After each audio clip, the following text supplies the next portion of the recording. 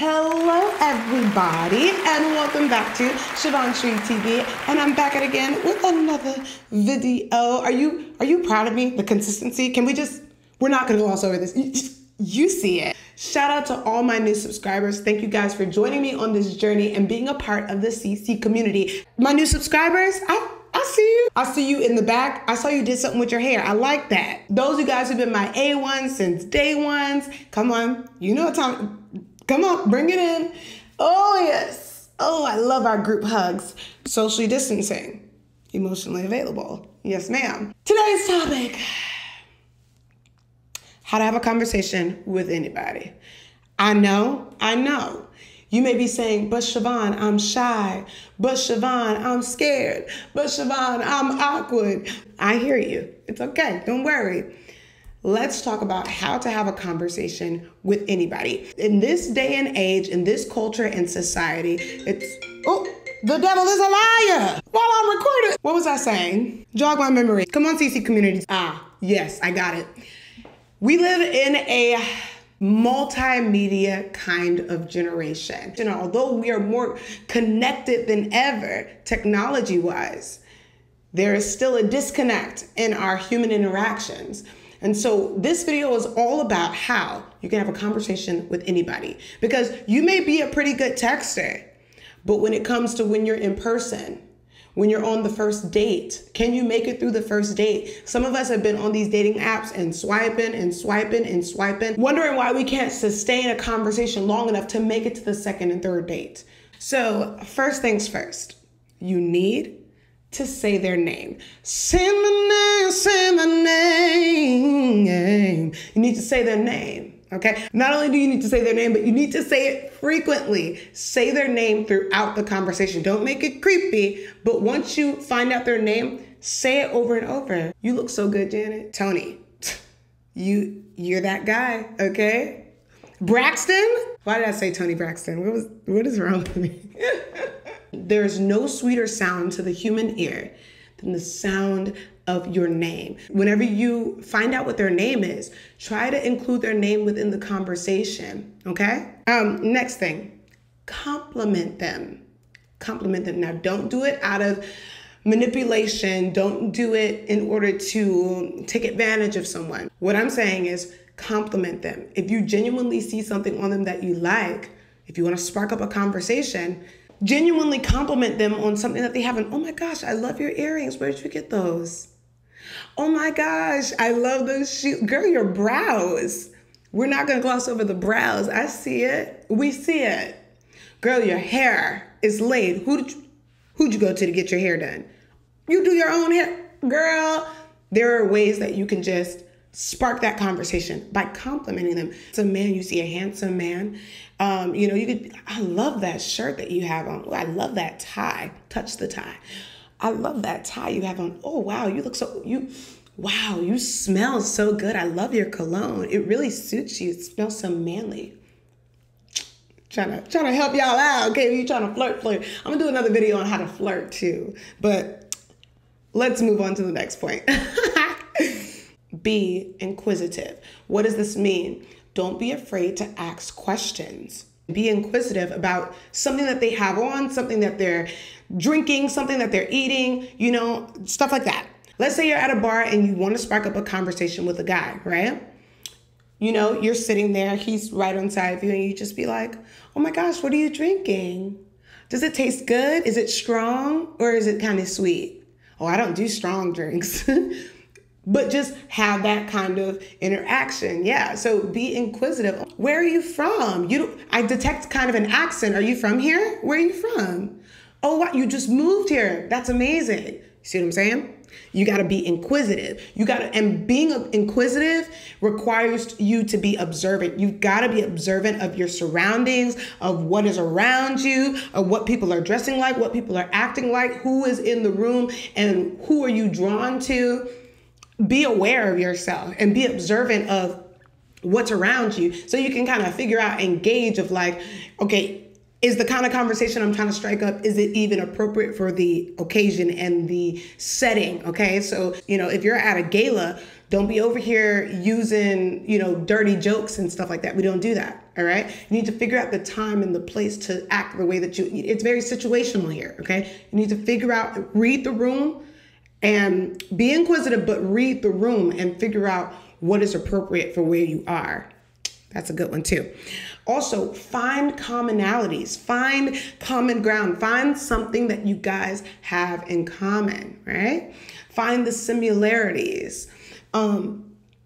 Because at the end of the day, we're all human beings. I know that you may be shy or a little bit nervous or a little bit awkward. Some may even say that you're a little bit weird. That's okay. People call me weird too. What I'm saying is this: when you're trying to spark up a conversation with somebody, it's important that you realize that we're all human beings. We all bleed the same blood, okay? All of our blood is red, okay? All of us are the same. We are human beings. We have experiences that are the same. We all get embarrassed. We all get stressed. We all get hungry. We all need to drink. So rest in the fact that they're probably nervous too. They're probably worried that you're not going to like them too. They're probably anxious and nervous too. So don't stress out, but find the commonalities. Everybody wears clothes. Everybody eats. Everybody drinks. Everybody sleeps. Everybody has a job, should at least, but everybody has a job. Everybody has different things that they're interested in. Everybody has hobbies. Everybody has passions. Everybody has dreams. So just find common things that all human beings would be interested in or like or whatever. Just start a conversation by, basically pointing out the commonalities. So I always do the I see. I see that this music is really good here. What kind of music do you like? Who are your favorite artists? Or what's your favorite song? Oh, wow, I see you're reading this book. Who's your favorite author? What's a book that changed your life? These are good questions to ask. I'm just saying. So the next one is be well-rounded. Be well-rounded. You need to be well-rounded because when you're engaging in conversation, you need to have some content. You need to have some substance. You need to have something other than, oh yeah, great, wow. You need to have more than just generic answers, okay? You need to be reading books, reading articles, reading blogs, spending time with the Holy Ghost, and he can give you some wisdom.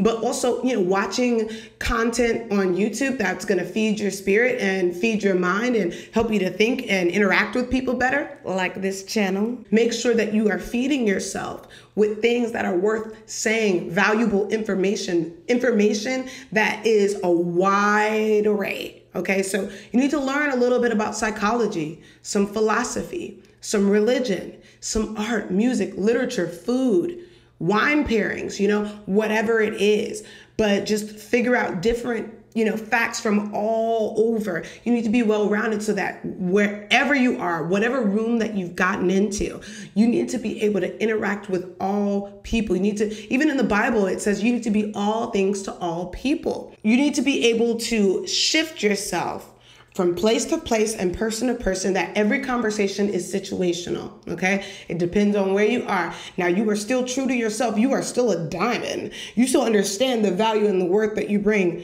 to the table, okay? So you're not gonna act out of character just because you're in a strange environment.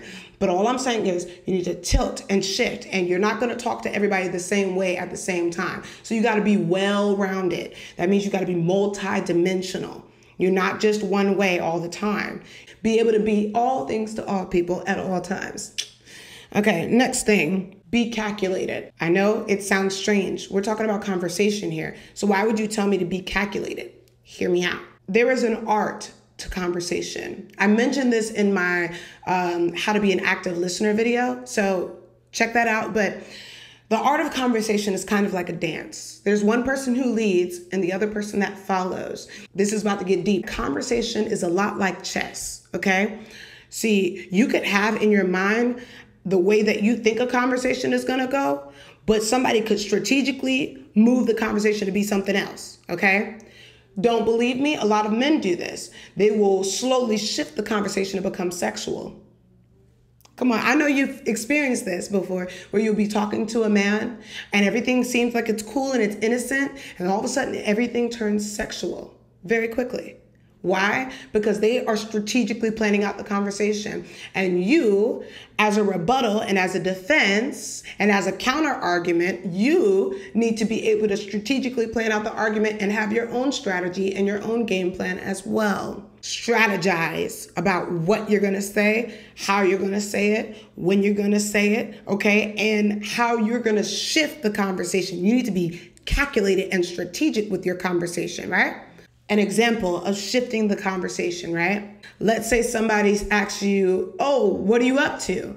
Instead of saying nothing, chilling, laying down, you could say, oh, well, actually, I'm about to go and do a Bible study really quick. That way, the conversation can shift and they can start to talk about their relationship with God, if they go to church, if they love the Lord, when's the last time they prayed, when's the last time they did a devotional, when's the last time they've been at somebody's church. You can learn a lot. And honestly, let me tell you this, if the conversation starts getting dry when you're talking about the Lord, that's a red flag. You need to back it up. Okay, hallelujah. Get up out of there. There are so many different variations of where the conversation can go. But at the end of the day, you still need to kind of be in control of where the conversation is going. Now, if your intent is to listen to a person, you allow them to lead. But if your intent is to get specific details, specific things, like you really want to understand what they're about, what they like, what they're into, you can shift the conversation in such a way by being calculated, being strategic about what you say and how you say it and what kind of conversation you're trying to end up having. Next thing, make people feel comfortable. Sit down, relax, grab a snack, honey, get comfortable.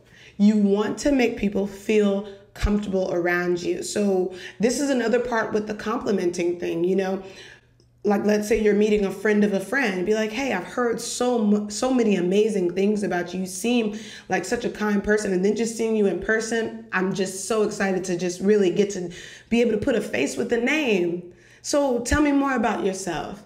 See, when you do stuff like that, that person's guard is down. See, you could sit up here and try to be inquisitive all day and ask them all these burning questions and things like that. You could try, but guess what? If that person doesn't know you,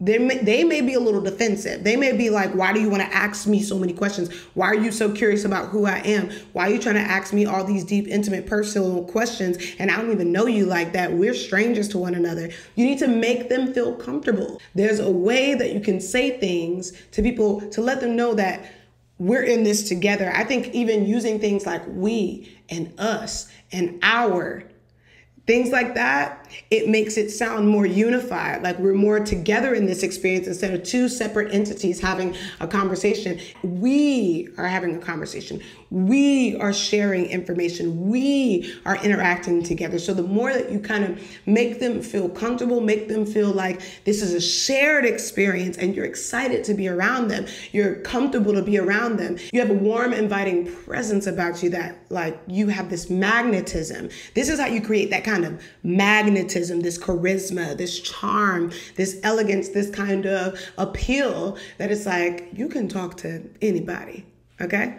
You need to practice on strangers, okay? How many times have you seen a girl that looks cute and you want to compliment her shoes and you low-key feel like y'all would be really good friends, but because you're nervous and you're scared and you're shy, okay, and you're awkward sometimes, you don't compliment her?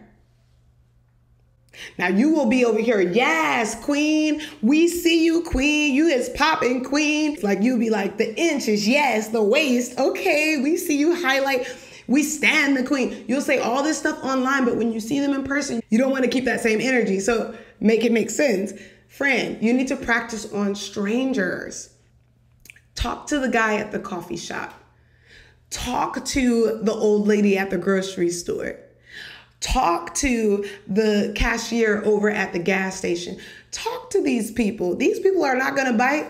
One of the things that I love to do when I talk to strangers is I like to walk in, you know, with a smile on my face, even though I got the mask on. I be smiling with my eyes.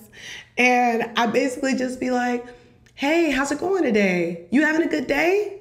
That's good. Y'all been busy today? Especially if it's like a cashier or somebody, be like, hey, have y'all been busy today? Oh, yeah, I believe it. Yeah. Wow, that's crazy. Well, I hope you have a good one. And move on, move out, get out of there. You know, it don't have to be long, but you just need to go and get into the habit of putting yourself in uncomfortable situations, because you're just going to be uncomfortable. Life is uncomfortable, and you need to make the most out of uncomfortable situations. What's wrong with telling an old lady at the grocery store, "Good morning, how you doing today, ma'am?" "Oh, I'm doing well, thank you. I'm blessed and highly favored." "All right now." "Yes, ma'am. Yes, ma'am. I'm being good. I'm trying. I'm doing my best." What's wrong with talking to older people? What's wrong with talking to, the cashiers? What's wrong with talking to the waiter and the waitresses that are serving you at your table? What's wrong with that? There's nothing wrong with it. You can talk to these people. They are human beings. Just because they got a name tag on does not mean that they're any less human or that they deserve any less respect. But yeah, you need to be able to talk to people from all ages and stages of life. So even if it's somebody who's in middle school or who's in primary school or high school, you need to be able to talk to everybody. Keep up with the latest lingo. Keep up with all the stuff that, you see on TikTok and Instagram and all that stuff. Like, make conversation with them and find out what their commonalities are too. Don't just brush the kids off to the side just because they're a kid. That's not cool. Like, if you know that child is really into cheerleading, like, talk to them about stuff involving cheerleading. If you know that child is really into video games, talk to them about video game stuff. Like, you just need to find out about what somebody's sweet spot is. What is the thing that we have in common? And go for that. But talk to strangers. Okay, I know all our life we said don't talk to strangers, but y'all talk to strangers online every day. Okay, you can talk to a person, especially if they don't now use discernment, honey. Don't talk to everybody. Okay, but also at the same time though, it's like, what's wrong with speaking to people and just saying good morning, good afternoon, good evening, how are you? Another thing that you can do that I find is really helpful as well is to do an activity together. Do something that you don't necessarily have to give that person eye contact the entire time. Right? So like, let's say you have some church members coming over to your house. While the men are outside frying the fish or barbecuing, the ladies are inside, finishing the last touches or setting the table. That's just how we do. Or, even like if it's a holiday Christmas party or whatever, there are, the women go into the kitchen and we bake cookies together. That's just what we do at my house. Okay. We bake the desserts or prepare different things together as women in the kitchen, and men will be in the living room talking about sports, talking about whatever they be talking about. I don't know what men talk about, girl, but the men do that, or the men go outside and they work on manly stuff, look at cars or whatever they do. And we all do activities together, something. You chop up some green onions, honey, while I, make this roux for this gravy. That's just what we do down here in the South. So it's just like, make sure you have your hands busy doing something, so that way that person feels like their guard is kind of let down. They can just kind of talk. Or even like, let's say you're out in public, you can people watch with somebody and be like, hey, look at that over there, Or like, let's say, you're with a child. Always kind of keep some coloring books close by, or even if you're at a restaurant or something, have the little, sometimes they serve the coloring sheets and color packets and stuff. When the children have all the coloring stuff, you get one too, and you color with them. That's the quickest way to bond with a child, is to like do things with them. Okay, make them feel special. Like if all the kids are, I know there's a such thing as grown folks conversation. I get that. But if you're trying to connect with kids too, like, get down on their level and play with them. Okay? Like, get down on their level and talk with them. They don't deserve any less respect. And I think I want this to be my final point. Make sure that you are respectful to everyone. Give everybody the same amount of respect. You should treat the CEO the same way you treat the janitor. You should treat the cafeteria lady the same way you treat the principal. No matter what age or stage they're in, whether they are a child or they are a grown-up, or whether they are elderly, you need to talk to everybody with the same level of respect.